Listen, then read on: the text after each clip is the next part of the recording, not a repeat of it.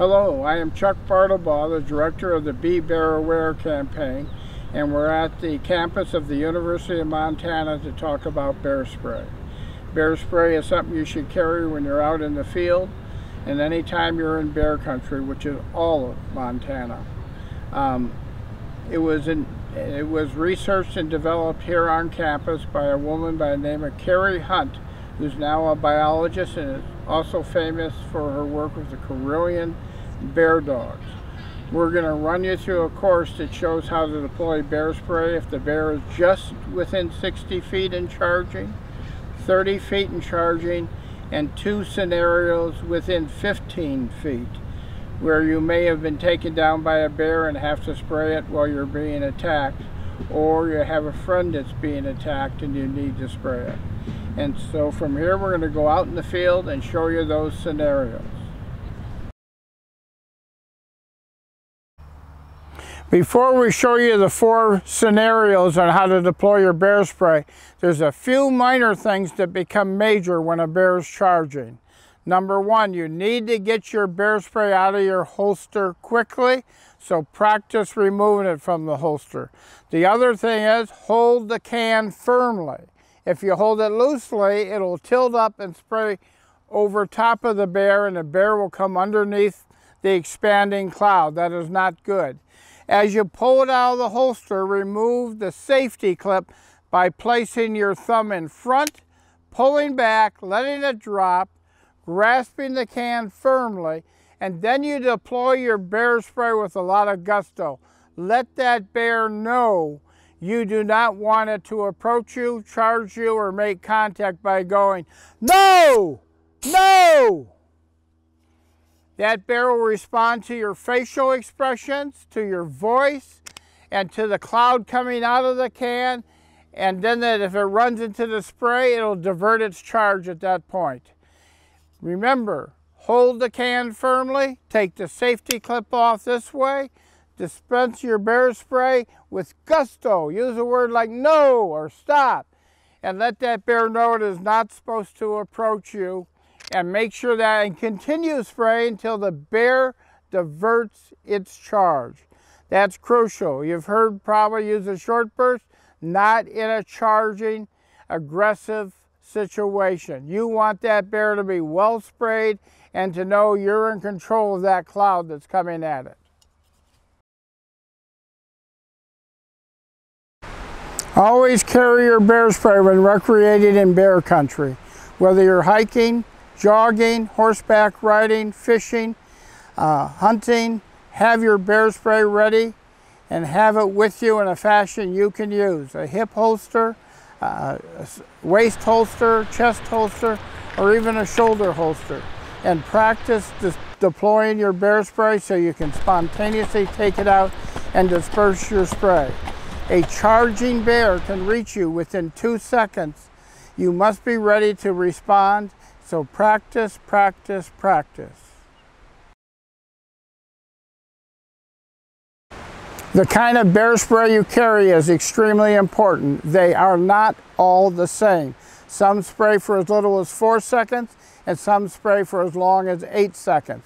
Some only spray 15 feet, others spray for 40 feet. So have a bear spray that will spray for at least 7 seconds, go at least 30 feet in a well-atomized cone-shaped cloud that the bear runs into. You do not need to aim bear spray. You only project the cloud in front of the bear.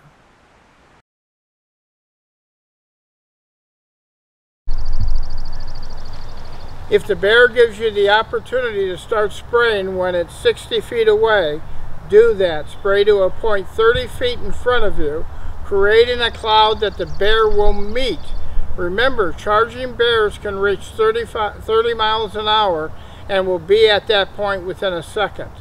So you need to start spraying ahead of time when a bear is charging from 60 feet away. At 30 feet, the bear will enter the expanding cloud of bear spray. This will cause effects on its eyes, nose, mouth, throat, and lungs. It will not be able to inhale and exhale deeply, affecting the bear's ability to continue to charge. Once the bear loses these abilities, it will divert its charge and turn and run off. Do not stop spraying. Keep spraying until the bear turns and runs away. When the charging bear meets the 15-foot point, it'll be ready to divert its charge. It'll have lost all of its ability to see, hear, breathe, and continue the charge. Once it starts to turn, keep spraying until it has completed it and is running in the other direction away from you.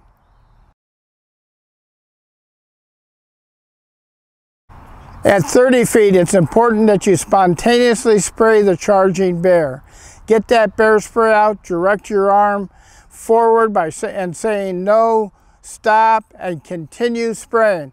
This usually happens when a bear is in a berry patch along the trail or bushes along the trail or coming up from a stream bed and is surprised by you. At 15 feet, the bear should be diverting its charge. If it's not, if it's still charging towards you, continue to spray, but prepare to go to the ground. Pivot around, drop to your knees, lie flat, protect the back of your neck with your hands, and with one of the hands, disperse the bear spray over top of you so the bear does not want to stay in the area that you are playing dead in.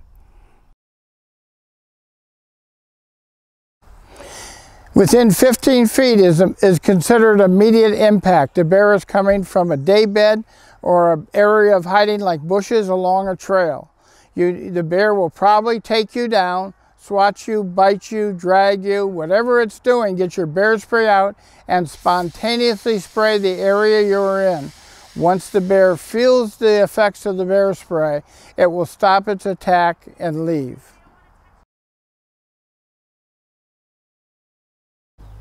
At 15 feet, it's considered immediate impact. If someone in your group is taken down, spontaneously spray without any hesitation both the bear and the person. The bear can do far more damage than the bear spray will, but be prepared. That bear may charge you, so keep spraying till it diverts its attack and leaves the area.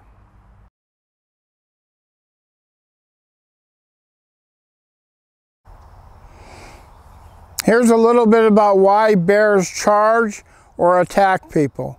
You need to know what bears want most of all is to be left alone, not approached, followed, interact with, and absolutely never fed. Some of the reason charges take place is because someone's hiking near fast water, the noise is covering their approach, and the bear doesn't know they're in the area. Or the wind can do that as well, and the bear doesn't smell or hear the person approaching and is startled and does a warning charge that may include contact, but just may include kicking dirt up at you. The bear really wants the protection of its space, the area, and its food. A bear that has made a fresh kill often will think you're coming to take it away and will defend it. And that bear is extremely dangerous. In all cases, you need to spray. Do not try to figure out why the bear is charging and if it's just a warning charge. If you spray a bear that is not intending to make contact, you have further educated that bear not to charge and not to try to make contact. So that's a very successful activity. But the most important thing is protect yourself, your family, and your friends by spraying downwards towards the front of the bear and continue spraying until it diverts its charge. And that will protect the bear and protect you as well.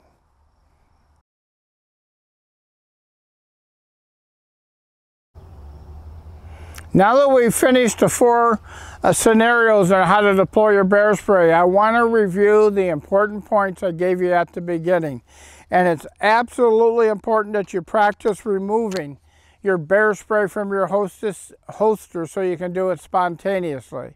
And as you're lifting it out, you put your thumb in front of the curled lip, take the safety off, and then your thumb places right on top of the trigger. But you need to do it with a lot of gusto. You need to say, "No, go away, no," and continue spraying at the bear that's charging you until that bear diverts its charge and goes in the other direction. No short spraying on a charging, aggressive, agitated bear. Spray until it leaves.